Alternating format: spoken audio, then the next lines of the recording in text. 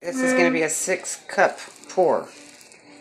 Canvas, nice size. I think that's 16 by 24. All the colors, but I haven't combined them into the 6 cups yet. I'll get there. White background. We'll see. I don't know what's going to happen. It's already looking kind of cool though, huh? So you got to let them sit for a little bit. Let gravity do its work. And then I did this. So there's white, and then I don't know why, but I decided to put some black around it too. But look, isn't that cool so far?